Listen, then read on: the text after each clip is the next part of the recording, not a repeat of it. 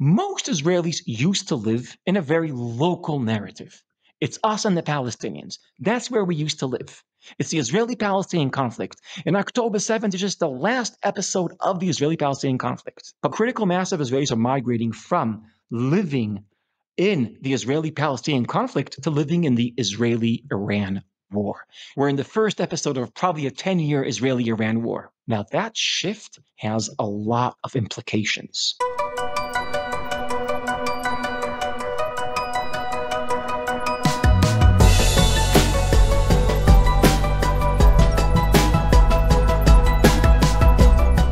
It's 12:30 p.m. on October 31st here in New York City. It's 6:30 p.m. on October 31st in Israel as Israelis are winding down their day. And for those in the crowdsourced, call me back fact-checking community who are always quick to let us know when we get a timestamp wrong, this is one of those rare periods in the calendar when Israel is only 6 hours ahead of the Eastern Standard Time in the U.S. rather than 7 hours, hence the only 12:30 and 6:30. I am pleased to welcome back to the podcast today my longtime friend, Micah Goodman. Micah is a leading public intellectual and the author of seven Israeli nonfiction books, each one of which became a bestseller in Israel. His books span various topics, from classical Jewish thought to Israeli philosophy to contemporary political issues. And he also co-hosts the popular podcast Mifleket HaMachshavot with Efrat Shapiro Rosenberg on behalf of an organization called Beit Avichai.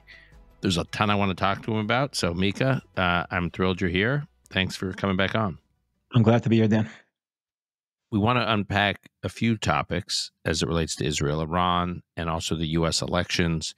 But before we dive into those topics, I know this last week has been particularly difficult in the war fighting. My last count was 23 soldiers killed in action, most of which were Miluim fighters, soldiers, those reservists, meaning people living lives outside of the military who've been called up and have now died, killed in action. Last count I saw was 56 children lost their fathers last week.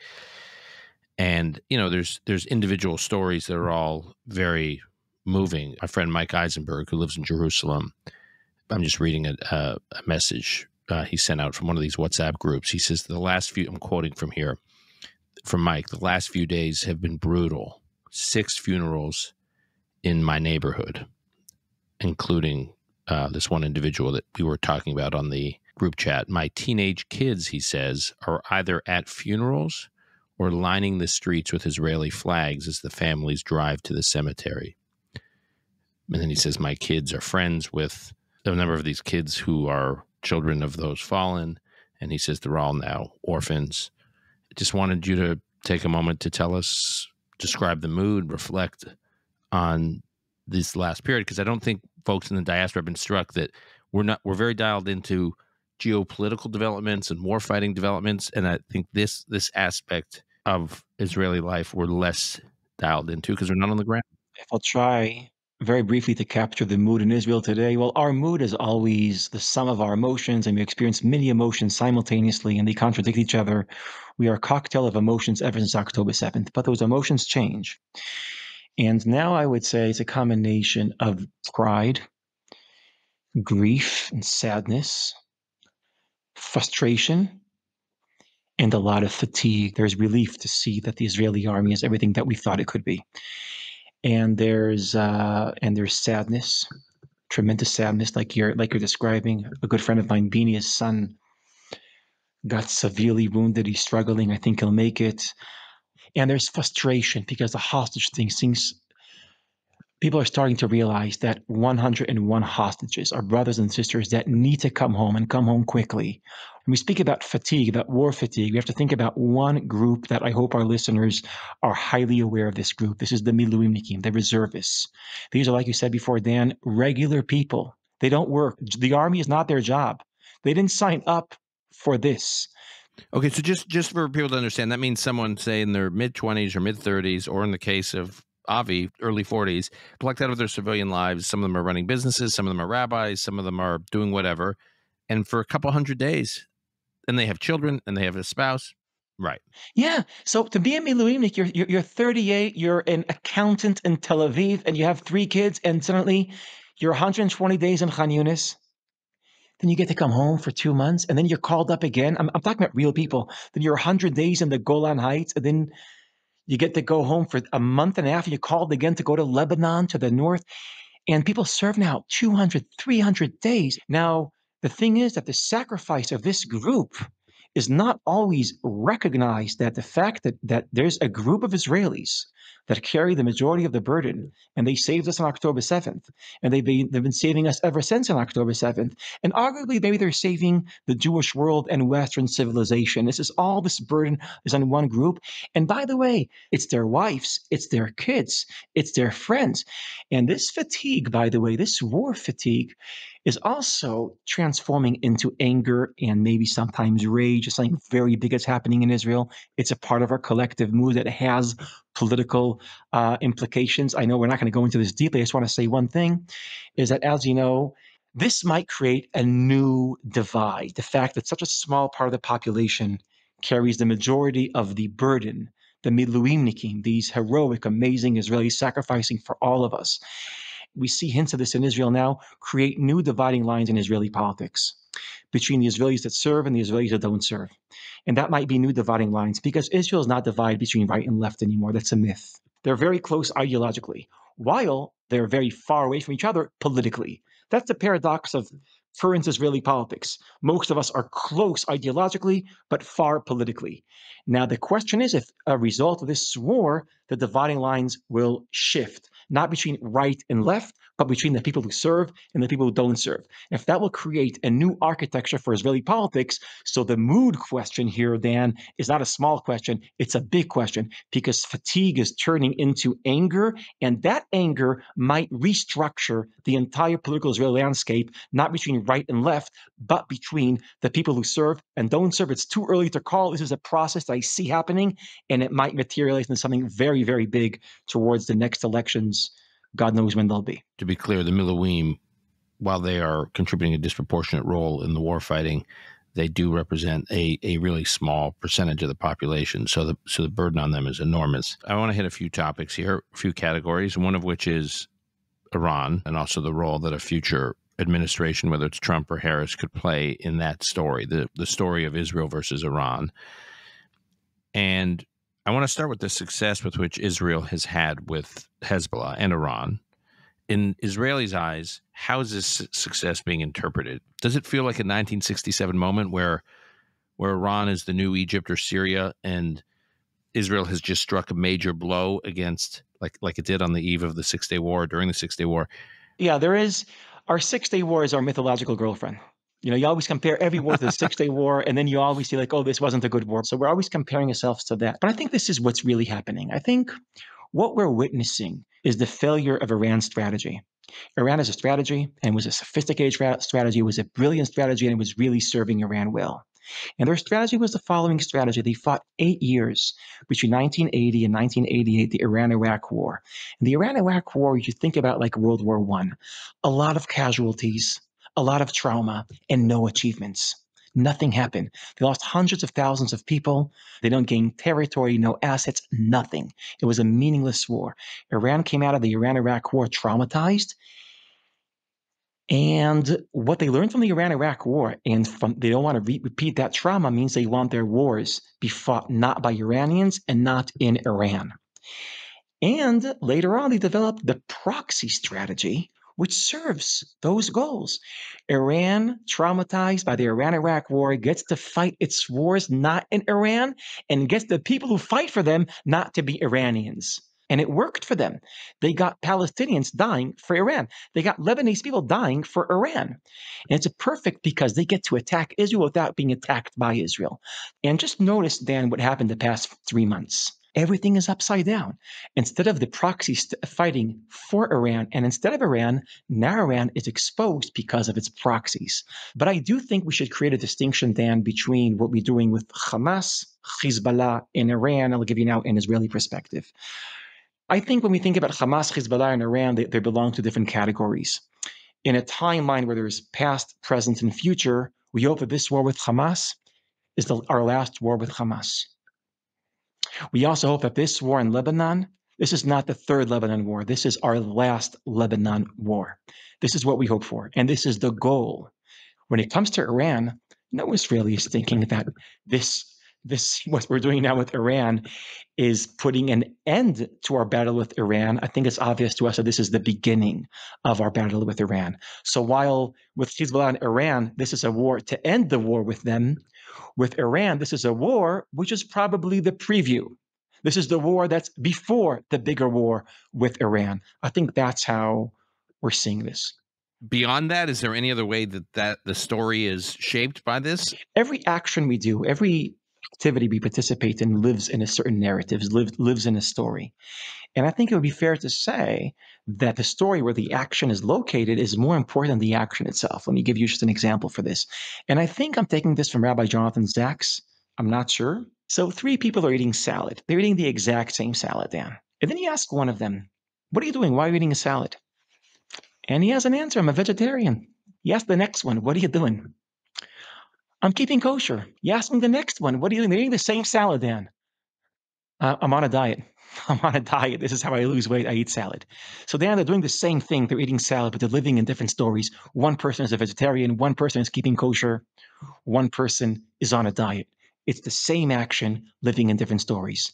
Arguably, the story is more important than the action because it gives meaning to the action.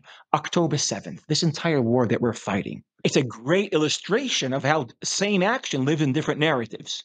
All this violent activity that we're involved in. What story does this activity live in? There's 3 possible stories, and they're all true. One story is that October 7th, this is a part of the Israeli-Palestinian conflict.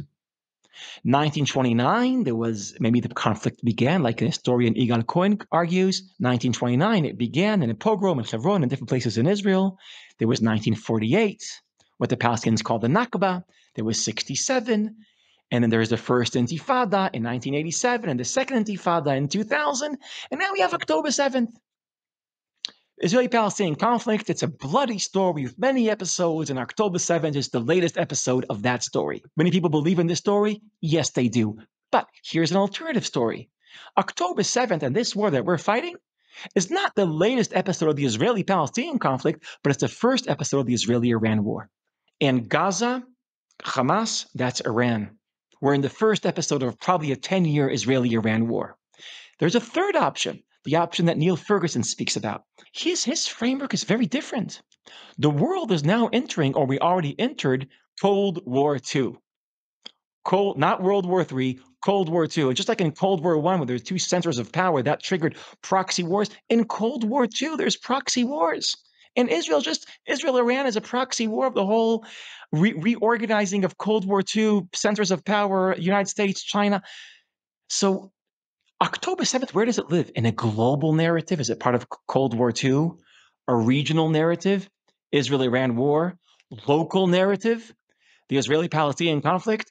And the interesting thing is that all these narratives work. They all shed light on what's happening. We're the guy that is eating salad because he's on a diet. He's also vegetarian, and he happens to keep kosher. The same action lives in all narratives. So with that framework, here's, I think, the news I want to share. Most Israelis used to live in a very local narrative. It's us and the Palestinians. That's where we used to live. It's the Israeli-Palestinian conflict. And October 7th is just the last episode of the Israeli-Palestinian conflict. I think what's happening, and Iran is helping this to happen, is that Israelis are now migrating into a new narrative. You know how when you change your apartment, it's so complicated, move into a new neighborhood, and you have to find a new school, you have to reorient yourself. Well, Israel is moving, and we're changing a narrative. Critical mass of Israelis are migrating from living in the Israeli-Palestinian conflict to living in the Israeli-Iran war. Now, that shift has a lot of implications. So can you rattle some of them off? So I want to think about 2 things just to begin with. One, think about probabilities. If we're living in the Israeli-Palestinian conflict, the way out is to solve the conflict. If we're living in the Israeli-Iran war, the way out is for the Iranian people to liberate themselves from their hostile regime. Okay, so in one story, the way out is solving the conflict. Two-state solution, two liberal democracies living in security side by side. The Israeli-Iran war, it has a good ending when if the regime collapses. Now, where do you think has higher probability? Solving the Israeli-Palestinian conflict or toppling of the regime in Iran? Toppling the regime in Iran. Now, again, I don't think we should ignore the conflict, but Right. what does this mean? It means that most Israelis had two understandings of life. One, we're living in the Israeli-Palestinian conflict. Two, you can't solve that conflict. Now, that is a very frustrating place to live in, and you have no agency. There's nothing you can do. Now we're migrating into a new story, and now where Israelis think maybe this could have a good ending. Now we have more agency. So increase in Israeli sense of agency, that is one dramatic implication of the migration into a new story. The same actions, the same things we're doing, but have different meaning because they're all interpreted in light of this new story. And two, Israelis never saw Iran. We saw Hamas, we saw Hezbollah, we saw Yemenites. Now, I think Israelis are starting to see Iran in Gaza, Iran in Lebanon. We're starting to see Iran. And you know what this means? When we were living in the Israeli-Palestinian conflict, we're Goliath. Palestinians are David. We're the strong one. But if it's Israel-Iran, Iran is times 9 the size of the population of Israel. And geographically speaking, Israel fits in Iran, I think, more than 60 times. In Iran, the Persian civilization is a glorified ancient civilizations. This is a serious enemy. So migrating to a new narrative means now you're David again. And now you're standing in front of Goliath. And now you have to be the best version of yourself. I think it's what happened to the United States of America when it realized it's in a Cold War with the Soviet Union. And one of the first people to notice that we're living in a new story now was George Kennan. U.S. ambassador to Russia wrote the famous white paper. Yeah, the long memo. Conceptualizing the Cold War. And he's telling them, listen, you think that the story is we had a hot war with Germany and Japan, and now that's over. Now we're post-war. No, you're wrong. We're moving from a hot war to a Cold War with the Soviet Union. And he was one that thought about containment, but he had the following analysis. The Soviet Union is suffering from internal contradictions, and it seems like it's very strong from the outside, but it's weak from the inside. So the United States, this is how I read the long memo of George Kennan, also the United States of America is suffering from serious problems. Maybe not as severe as the Soviet Union, but we have problems. And there's division inside the United States of America. Who will win the Cold War? He said the Cold War will not end kinetically. The last man standing wins. One collapses, the second wins. And then he says towards the end that to defeat the Soviet Union, we have to do a lot of things to weaken Soviet Union. But everything we do to strengthen the United States, to strengthen American society, to strengthen American unity, everything we do to strengthen American unity, that's a blow to the Soviet Union. That's how you defeat the Soviet Union. The long memo of George Kennan is a great analogy for the moment we're in. Iran has serious internal contradictions. Majority of people in Iran do not support the regime that's robbing their rights from them and their liberties from them, and has problems, and has economic problems, and has water problems, and has serious problems. But then there's another country that has internal contradictions, and that's Israel. And that's, by the way, the perspective of Iran. That's how Iran sees Israel. That's how Nasrallah saw Israel, which means once we live in this new narrative, we're living in the Israeli-Iran war. So you ask, who do we have to be to defeat Iran, which is the bigger question, more important question, not what you have to do, but who do you have to be? Well, like George Kennan said, anything we do to strengthen Israeli unity, that's how you defeat Iran. Now, there's a lot to unpack here. How do you strengthen Israeli unity? Not because it's a fuzzy feeling, but because we have to defeat Iran. By the way, why do we have to heal the parts of Israeli bureaucracy and government are dysfunctioning? You know why? Because we have to defeat Iran. Why do we need the ultra-Orthodox serve in the army? You know why? Because we have to defeat Iran. All our questions become existential questions when you believe you're David, you're the weak one, and the only way to defeat the Persian Empire is to be the best version of yourself. You know, it's interesting coming back to Neil Ferguson's Cold War II. I mean, there's so many parallels here because American politics is so divided. And yet one of the only issues that you can find a true bipartisan consensus on is Cold War II, is the U.S. Cold War against China. In fact, one of the few policies that the Biden administration kept in place when it took over from Trump were Trump's trade policies against China. So some of his toughest, it's not like there's going to be a new day and we're going to, yes, it is true that Biden unwound a lot of what Trump did in other areas, but on China, he actually kept a lot of it in place because that's where both parties come together. So the threat from China subordinates a lot of the division and polarization in the United States. And I think what you're saying is the war with Iran can play that same role in Israel. Yes, amplifying our awareness that we're living in a new story that has the potential of helping us heal our internal divide. All right. So one figure who has been very polarizing in Israeli politics is Benjamin Netanyahu.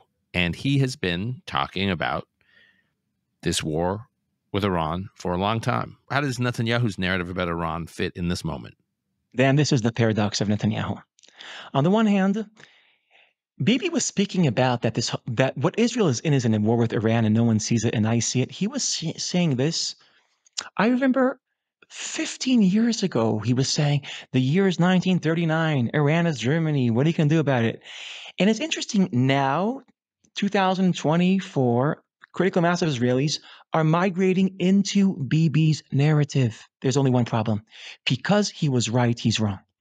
Let me try to explain this. There's two political strategies. There's the politics of persuasion and the politics of motivation. Politics of persuasion, you try to reach out to people from the other side of the aisle. I'm not that scary. Vote for me. Try to persuade people that wouldn't vote for you to vote for you. The politics of persuasion is a politics that creates unity. And then there's a politics of motivation. You're not trying to convince anyone that's not going to vote for you to vote for you. You're trying to motivate your base to vote for you. And the best way to motivate your base to come out and vote is through fear of the other side. So the politics of motivation is politics that creates division. The politics of persuasion creates unity. I think roughly since 2015, he's playing the politics of motivation. And as playing the politics of motivation, sadly, he's a divider, which means because Bibi's right, he's wrong. Because we're adopting Bibi's narrative, we have to divorce ourselves from Bibi's politics. I always hope Bibi himself will divorce himself from the politics of motivation, of motivating his base by scaring them. I mean, I always hope that Bibi will figure out how to accumulate power through uniting but not through dividing, but that's not who he is. And that's why, because Bibi's right, he's wrong. Because we're adopting his narrative, we have to divorce his politics. And there's, by the way, another paradox about Bibi. It's Bibi's coalition. And this has everything to do with the fatigue I was speaking about before. Bibi's coalition means that Bibi's political survival depends on the ultra-Orthodox, depends on the people who don't serve in the military. And the political dependency of Bibi on the people who don't serve guarantees, almost guarantees politically, that they will not serve, that they will not join the army. Now, if you realize we're in a war with Iran, and Iran surrounded Israel with proxies, and we don't have enough soldiers to take all these proxies simultaneously and fight Iran, we don't have enough soldiers. And so we have to recycle the same soldiers, the same heroic soldiers again and again. And now there's so much fatigue, and they're saying we can't do it anymore. Their wives are saying we can't do this anymore. And the Haredim are saying, yeah, well, we're studying Torah, we're doing our thing. And it's possible to create a process where through economic sanctions and incentives to start pushing them towards the army. But when Bibi is dependent on them politically, the chances of that happening is very low, which means if we adopt Bibi's narrative, we can't live in Bibi's coalition. If we're fighting Iran, we need a big army. If we need a big army, Haredim have to serve. For the ultra-Orthodox to serve, we can't be dependent on them politically. If we're fighting Iran, we have to be so much more unified than we are now on the long run, and we can't play the politics of motivation anymore. We have to play the politics of persuasion. Sadly, that's not the politics that Bibi is playing. So this is the paradox of Netanyahu. He's brilliant. He saw this before everyone else, and because he's right, he's playing this one wrong. I want to bring this to the U.S. now. Sure. Because we have an election in a matter of days. Where does the U.S. fit into all of this? From Israel's perspective, not from our perspective, from Israel's perspective. As you know, Israelis, if your elections would have been taking place in Israel, Trump would have won, landslide. But I'm asking, are Israelis right? Is this instinct that Trump is good for Israel? I want to question that instinct. I don't want to bury it. I think there's truth in it. I want to question it. I was in a conference in September, and you were in this conference also. I think it was Chatham House Rules. But I think Pompeo and Blinken, we could quote them, right? I think it's fair enough, Yeah, right? yeah. Well, but because as Blinken said at that conference, Chatham House rules for Israelis means you have to wait. You only have to wait 10 minutes to tweet about it. Blinken's comments and Pompeo's comments and my conversation with Benny Gantz also were all on the record. Everything else was Chatham House rules. So in this Meade conference, I was listening carefully. Listen to Blinken, you understand. The Democratic Party lives in the Israeli-Palestinian conflict. And everything we're going through, Hezbollah, everything, it's all about that. Once we have a two-state solution, everything will be solved. Pompeo lives in a different story. It's the Israeli-Iran war. And once a regime is toppled, so all the proxies, they become irrelevant and things will calm down. They live in different stories. Our mutual friend, Mati Friedman, who's made this point many times, he's written about this, he's made this point in my podcast, and it's so relevant to this conversation. He says, do Americans speak of the American-Italian War of 1944? He says, there were GIs. There were American GIs being killed in Italy fighting the Italians in 1944, but no one talks about the American-Italian War of 1944 because it was one piece of a much bigger war. I put myself in this category, by the way. On the right, to those of us on the right, on American foreign policy, view the Israeli-Palestinian conflict as one front in a much bigger war. And my friends on the foreign policy left are fixated on the Israeli-Palestinian conflict as though that is the conflict. And if we just resolve that, peace and tranquility could come to the Middle East. I have a lot of appreciation for the left-wing dream of peace and two-state solution. But if you ignore Iran in the Middle East, wherever there is a vacuum of sovereignty, you'll have Iranian proxies there. That's the law of the Middle East. Wherever there's a crack in sovereignty, that's where you'll find Iran. Now, if we create a Palestinian state, what are the chances it will be a failed state? More than 50%, right? I would say much more, but let's say more than 50%. I'm saying much higher than that. Be a failed. I think that's very obvious. So if it's be a failed state, not a lot of governance, not a lot of sovereignty, that's where Iran will be. That's where it goes. It goes to Yemen. It goes to Syria. It goes to Iraq. It goes to Lebanon. It goes to failed states. So it's important for the people on the Democratic Party to understand that as long as Iran is there using the strategy of entering pockets of anarchy in order to create proxies, that Israelis can't create a failed state in Judea, Samaria, the West Bank. It just can't do that. Once the regime is toppled or they reject that strategy, Israelis could reconsider that. So even if your end goal is a two-state solution, the way there goes to Iran. There's no way to a two-state that Israelis, I'm talking about Israelis on the center left and even on the left, will agree for a territorial withdrawal, creating a vacuum of sovereignty, and let Iran be 5 kilometers from Kfar Saba and 15 kilometers from Tel Aviv. That's when 2 kilometers from Jerusalem. So you're asking about American politics. I think the Republican Party is living in the story that Israelis are now migrating into. They're getting our story. They're getting it. It's about Iran. And in that sense, Trump gets Israelis, the new version of Israelis, that we're in a war with Iran now, while Kamala thinks it's all about the Palestinians, solve the conflict with the Palestinians, everything goes away. But Trump is also an isolationist. And who influences Trump more, Pompeo or Tucker Carlson? No one knows the answer. He's unpredictable. No one knows the answer. No, actually, I want to. Can I challenge that? Sure. No, because I hear this and I do think it's important. We have data. In other words, Trump. I keep saying this is one of these bizarre, unprecedented experiences in American politics, where you have someone running for president as the challenger, effectively, who's already been president. The only people who ever run for president historically, except for one exception in American history, are who have been president are incumbents. Here you have a guy who was president 4 years ago who's running again. So we have this period, this 4-year period of what he did while he was president. Those same voices were whispering in his ear while he was president. And yet his foreign policy, I mean, I don't have to tell you, he pulled out of the Iran deal. He launched a maximum pressure campaign against Iran. He authorized the killing of Qasem Soleimani. I mean, we can go on and on. I mean, I'm just saying there is a pattern here of what he did as president. There is a pattern, but also something changed. The MAGA movement became much stronger. in the real estate between the 2 years of Trump, two ideological movements are competing over control over that real estate, over the mind of Trump. There's the evangelical Christians and there's the isolationists. Now, if it's evangelical Christians, they're pro-Israel and anti-Iran. If it's the isolationists, they're like, we should stop Israel from, like, this is what Tucker Carlson is saying, from bringing America into it. It's Israel's war, it's Iran's war, it's not America's war. And J.D. Vance the other day said, "This is not our war. We should not. This is not our Yeah. interest. It's not our war."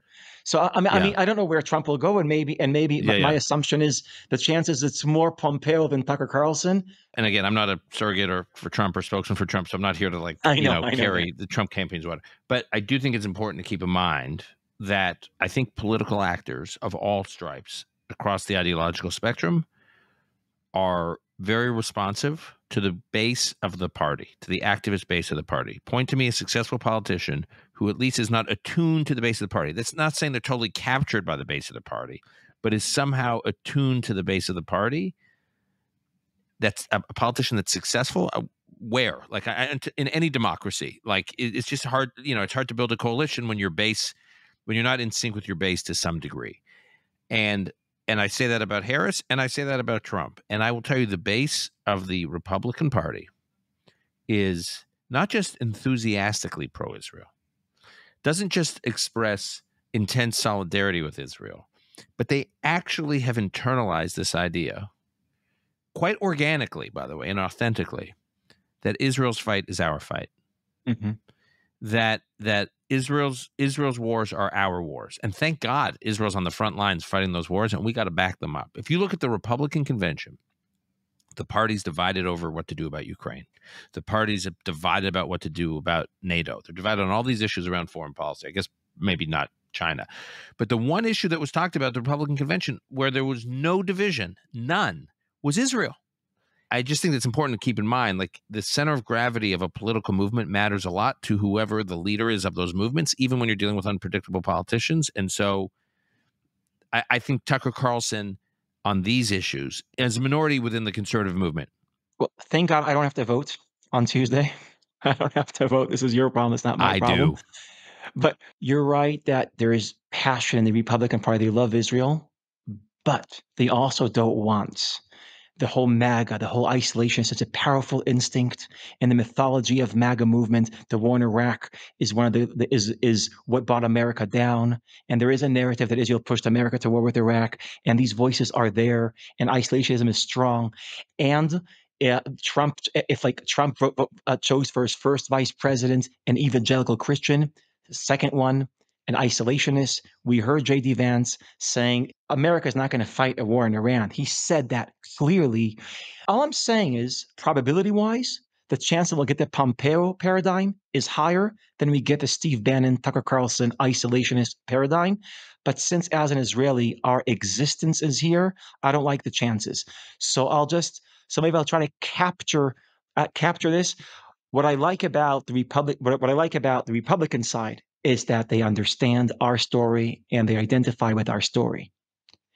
Yes, we're in a war with Iran, but I'm afraid they don't want to be a player in that story. They don't want to be a part of the war with Iran. So that's the downside of Trump. And that's how this is all connected to our conversation. Okay. And what about Harris? Well, the question is, just like Trump is somehow between the isolationists and the Mike Pompeo, which is a geostrategic translation of the pro-Israel evangelical sentiment, just like he's like somehow, just like Trump is between two different ideological movements when it comes to Israel, the isolationists and the evangelical Christians. So Kamala Harris is also between two movements, between liberals and progressives. And progressives, by the way, are not liberal, they're anti-liberal. And liberals like Joe Biden, Biden is great for Israel in the sense that he's with Israel in defense and he supports Israel in defense. He also wants to restrain Israel when it comes to offense. So he's with us on the defense, he's not completely with us on offense. The woke progressives, they're against us in defense. Some of the woke Congress people, they voted against Iron Dome. So this is the hierarchy. Pompeo supports us in defense and in offense. Biden, defense More careful in the offense, woke, not offense, and against us in defense. So where is Trump here? Is Trump Pompeo? That's the question, because he's trapped between the isolationists and the evangelicals. That's the question. Where is Kamala? Is she a Biden or is she woke? Is she with us in defense and not in offense, but is she also against us in defense?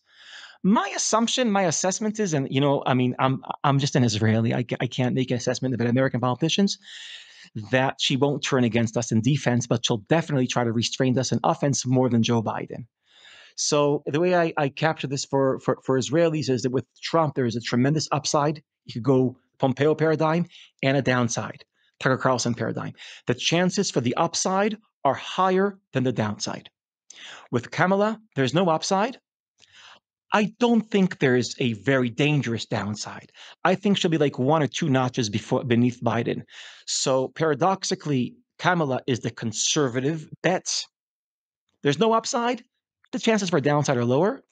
And with Trump, it's a gamble, but with higher chances for the upside than the downside. That's how do you think? What do you think about that analysis? It's pretty good. I mean, it's interesting. I think that there's a lot of talk about how the world is worried about Trump, right? You hear this all the time in like the pages of Foreign Affairs magazine and the op-ed pages of the Financial Times, and the world is worried. The international, system is concerned about a Trump presidency. And it's such a parochial analysis, because what they really mean when they say that is like Brussels, Paris, London, Berlin. That's basically talking about Europe. They're talking about Europe is that Europe's worried about Trump, and we can get into why Europe is worried about Trump or should not be worried about Trump, but that's what they're fixated on. It's a very fascinating, it's like a very European-centric view of international affairs. You go to Riyadh, I'm pretty sure they would prefer Trump. I know the Emiratis feel that way. I won't quote any of them. I assume, you start going around the Middle East, I think you're saying most Israelis feel that way. Then you go to India, you ask, say, the leadership of the political system there, who they would. This is very funny how we all like. There's this conventional wisdom that like the world is scared of Trump. When people say the world, they never mean the world. They mean the part of the world that they like. Yeah, exactly. Micah, we will leave it there. Actually, very fascinating framing of this new moment, and I'm looking forward to continuing the conversation. And I'm sure we'll have a lot to talk about after Tuesdays, meaning after the election. Although I don't think we're going to be able to have real resolution. I don't expect immediately after Tuesday. Our war with Iran is continuing with or without your elections. It's still happening. Right. All right, Micah, until next time. Thanks for being here. Thank you.